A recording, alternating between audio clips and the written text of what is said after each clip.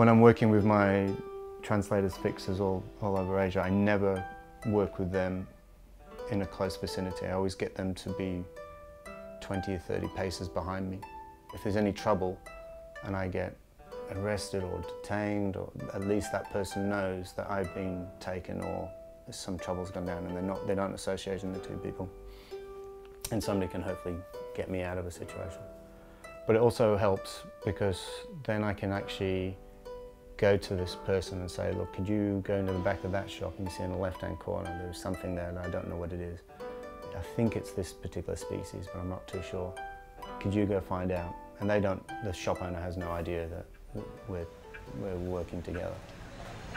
Alice, last time I was here, there was lots of turtles and stuff being sold on the street, or being sorted on the street. Could you ask somebody if they're selling turtles? I think it was this street, but I can't remember. Just ask somebody where they're selling turtles.